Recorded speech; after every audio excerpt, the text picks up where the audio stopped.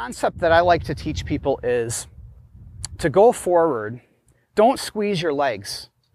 And it seems like we all learned, or many of us learned, when we want to go, squeeze your legs and go forward. Well, think of this. What if we save squeezing our legs for later with the horse? What if we squeeze our legs to get suspension and elevation, to get the horse soft or rounded? What if then we were able to slowly close our legs up? But to go forward, let's not necessarily squeeze our legs. Now, you've heard inside leg to drive. So what if we did this? What if I sat tall, tuck my tailbone, tuck my seat under, and wiggle my inside leg? Let's try this. So I might sit tall, tuck my seat, and I might swing my inside leg. Now I saw him, we could feel him increase tempo. That was nice. Show you one more time. I'll sit tall, wiggle my inside leg, and see would he come forward. He does come forward, and then when he does, I settle right back down again, and I just sort of bring him back. Easy does it.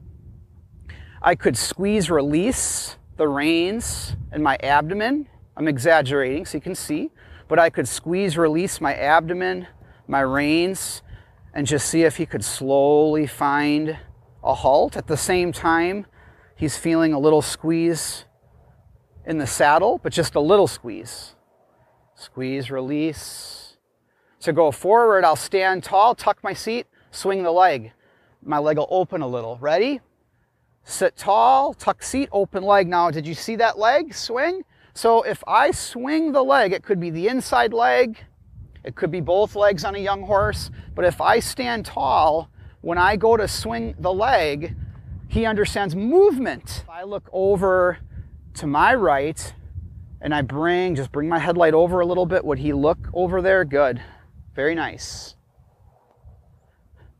To slow down, I might squeeze, release the rein like water out of a sponge, and my abdomen, I might very slightly set my elbows in. To walk, I'll sit up, tuck the seat, open leg. That worked out really good. If your horses don't understand that, you might have to kick. It's easy to bump a little because your leg is already off and swinging. So if I sit up, open leg, and swing it, if he doesn't go, I could bump him. But it makes sense to the horse because once again, my legs are moving, so his legs are moving. Now to walk, I might think of exhaling, breathing, and sort of melting down into the saddle. Remember, he's young and green. And to halt, I'll squeeze, release the rein. Now, the mounting block, that's a handy place to have him stop every once in a while. But let's stop over here. So you can watch the aid there, the squeezing. I'm using my abdomen and my all at the same time. Squeezing, releasing. Squeezing the rein, setting my elbow. Here we go. Squeeze, release, and there it is. To go forward, sit up, open the leg. I could swing the leg and the leg could bump him. Saying that I heard a lot at clinics, and that was prepare to position for the transition, and the transition takes care of itself. What? Well, we'll explain that a little bit. While a horse is making a transition could be a change of length of stride within the gait. It could be changing tempo, speed within the gait. A transition could be changing gait, trot to walk, walk to trot. A transition could be changing direction. Now, preparing our horse to make the transition, that's what it's about. If I walk him really fast, if I sit up and I think about sliding my saddle up towards his ears, and you can see my seat swing. If that didn't work, I could certainly swing my leg. But if I increase that walk and get him walking along sort of to his edge, he comes up with the idea. In his mind, he goes, this is a lot of work. My engine is revving. I'd like to trot. And he looks at me, his ears come back, and his ears come back to me, and he looks at me, and he sort of asks the question, can I trot? So when I want to trot, I'll then just sit up and think it. But I'll get him ready for it first. So I'll sit up, I'll really engage the walk. Right here, he's getting close, he thinks trot. I sit up and we trot.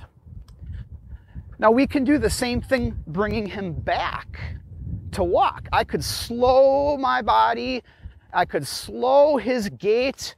It becomes a little harder for him to trot, and so then he thinks walk, and when he does, I change the position of my seat to forward swing again. Trotting is up, down. Good, very nice. Walking would be swinging back to front, back to front. You can see this. Remember, he's kind of a racehorse, so gets a little tense with the bit. Walk really slow. I'm squeezing, releasing. Pretty soon from here, it's really easy to just settle in and halt. Give him a second. Now he's calm right now, or relatively calm. I mean, he's alert, but there he is. There's a little place, a little change, mental shift. To go forward, I might think about sitting up a little bit. Maybe I wiggle a leg, I bring his life up. It becomes hard for him to stay there, and he goes, can I walk? And I say, yes, walk.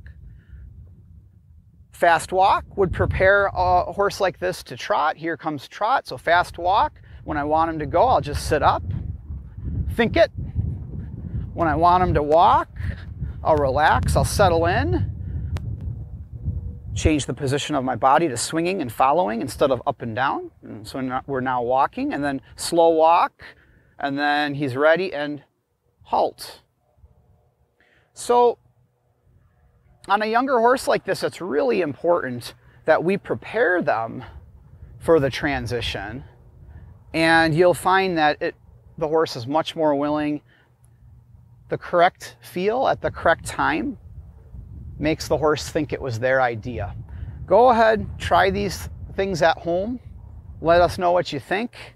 And until next time, happy riding.